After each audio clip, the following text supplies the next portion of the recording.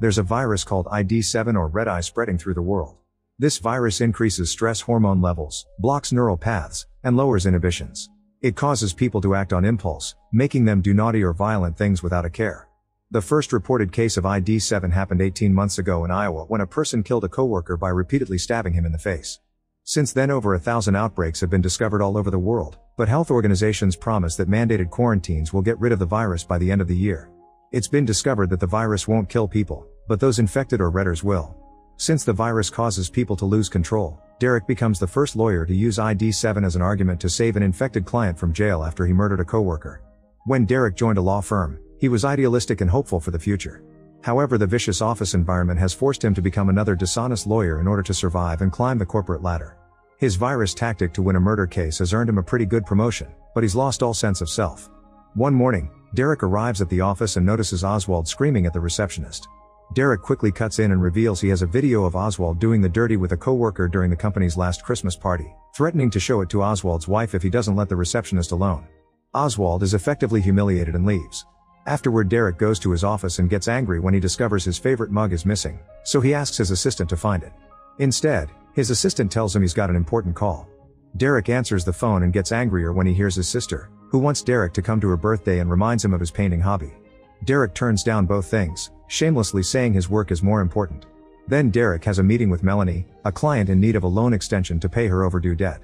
Sadly, the person in charge of Melanie's case is Irene, one of the firm's partners. Derek has no chance to influence those decisions and instead he calls security to escort Melanie out. After Melanie leaves, Derek drinks some water without knowing the virus is now reaching him. Moments later, the receptionist tells Derek that their boss John and his right-hand Kara have been saying that Derek messed the Vonda Corp case.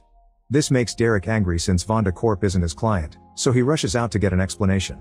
Meanwhile, Oswald keeps on watching the receptionist Jenny while scratching his red eye. Derek gets in the elevator and requests an access code to see Kara, the director of operations. Everyone calls her the siren because she's manipulated her way into John's ear. When he reaches her office, Derek gets even angrier because he sees that Kara took his mug. Derek accuses Kara of setting him up to take the fall for her, however Kara takes out a file that proves Vonda Corp is his client. They can't reach an agreement so they decide to ask John, insulting each other during the whole elevator ride. In John's office, Derek explains the problem and points out the same happens every time Kara fails a case, so she should be fired for being the common denominator. John finds Derek's point interesting and asks him to wait outside while he discusses things with Kara. Losing hope, Derek goes to see his friend and co-worker Ewan, who thinks Derek made things worse by going to John instead of thinking of a plan. Their chat is suddenly interrupted by Kara, who tells Derek he's fired. Derek's fury grows, especially since he knows Kara did the naughty with John to keep him on her side. He announces he'll take his case to the board, also known as the Nine, and demands to have his mug back, but Kara just mocks him while rubbing her red eye. Soon the board makes Derek's termination official and Derek is visited by the head of human resources Lester, also known as the Reaper. He asks Derek to sign a document stating he takes responsibility for the Vonda Corp case, offering an extra huge amount of money as severance pay. While rubbing his red eye, Derek turns down the offer because this would ruin his career and he could even be disbarred. Lester doesn't care one bit and quickly calls security to escort Derek out. At that moment, CDC agents and a SWAT team surround the building, announcing the company is now under quarantine because the virus has been detected inside.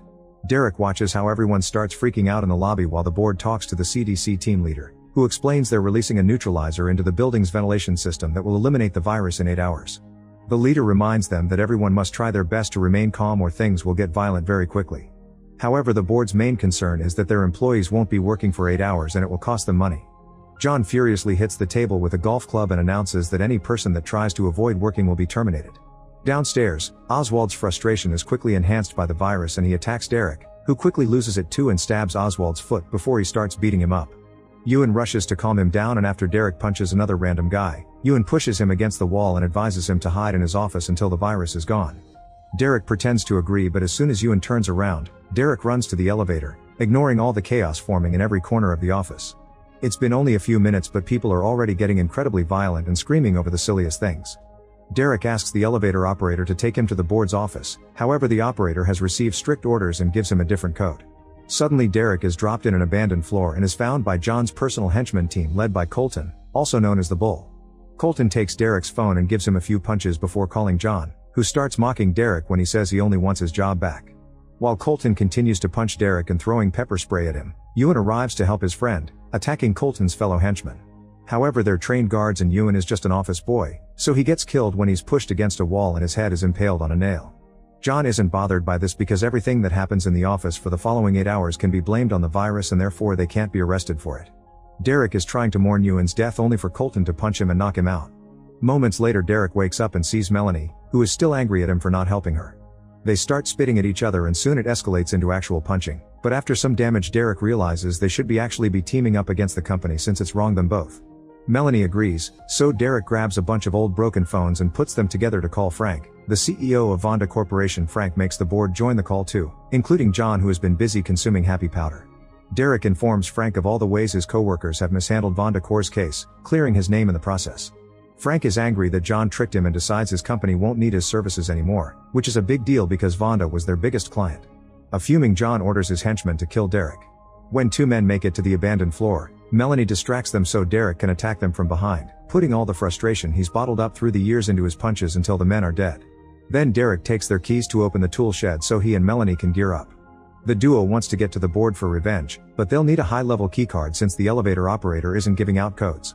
In his office, Lester is trying to keep his emotions in check by taking care of his bonsai, but he ends up destroying the poor thing. He gets tired of the screaming and leaves his office just in time for Melanie to shoot a nail at him. Lester catches it with his cane and runs back into his office, holding the door closed against Derek's pushing. At that moment, two guards arrive and brings Melanie down with a taser, so Derek throws a card at them and runs away. While Derek sneaks around to avoid his violent coworkers, Lester comes out and starts hitting Melanie with his cane. Eventually Derek manages to surprise a guard from behind, stabbing him with a screwdriver. Then he stops the taser with a file and stabs the other guard too. At that moment Melanie kicks the nail gun toward him and Derek fires at Lester, who quickly hides in his office again. The duo bursts in and demands the keycard, threatening to kill Lester if he doesn't cooperate. Lester puts the keycard on his desk and when Derek reaches to grab it, Lester stabs his hand with a pair of scissors to get him stuck on the desk before tackling Melanie to the ground. Other workers gather at the door and start placing bets while they watch Lester trying to kill Melanie with the nail gun, who struggles to dodge the nails. Derek reminds her that she has a saw as well and Melanie immediately uses it to attack Lester, killing him. Afterward Melanie removes the scissors to free Derek and shoots the people at the door to clear the way. Next Derek prints some files and makes Melanie film him as he reads the technique he used in his old case to make the virus justify certain actions, finishing his speech by starting a fire. This video is sent to the board as a way to warn them he's coming for them without fear of consequences. A terrified John calls Kara and asks her to destroy her keycard, but she refuses because it's her leverage. However, she quickly agrees when John promises to make her partner. After hanging up, Kara reveals she was lying and orders her assistant Meg to hide the keycard somewhere safe. Next John calls the CDC team leader to ask for help, consuming his happy powder during the conversation. When the team leader calls him out on it, John furiously destroys the screen and sends out a message. He'll pay $150,000 to whoever kills Derek. Irene points out that since it's murder, it should actually be $450,000. With 4 hours of virus left, Derek and Melanie use Lester's keycard to make it to Kara's floor, where people are also violently attacking each other. The duo meets with Kara, who has a team of employees behind her as bodyguards. At that moment, the CDC psychologist calls and tries to reason with Derek, who ignores him and makes Melanie play some loud music instead. Kara moves out of the way as Derek gives her employees a last chance to leave, but nobody does. A vicious fight ensues during which Derek and Melanie are completely taken over by the virus, which helps them kill every employee coming after them with merciless attacks using various tools and even a fire extinguisher.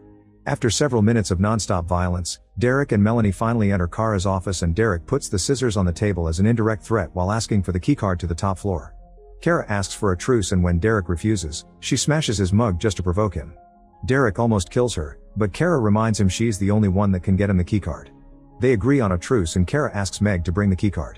However, what Meg brings is a burned piece of plastic and she explains that John knew Kara would betray him, so he offered Meg a promotion in exchange for destroying the keycard. Kara and Meg then start yelling at each other until Meg grabs the scissors and kills Kara. Then Derek and Melanie send John a video showing him Kara's tongue. Since they can't go anywhere without the keycard, the duo decides to take a break. Derek shares that his sister gave him the mug as a gift for being accepted at the company, which is why it was so important to him. Then he takes a look at Melanie's paperwork and notices that just a signature from a board member could solve all her problems. He admits he made a mistake in not helping her and apologizes. At that moment he receives a video from John, who appears peeing on Ewan's body. Derek starts crying as he remembers that Ewan had children, blaming his reaction on the virus making emotions more intense. Melanie feels the same and suddenly the duo starts kissing, which quickly escalates into getting dirty. After they're done, Derek gets an update on his phone from Ray, the IT guy. It's been announced that now only the bosses are allowed to use the elevator.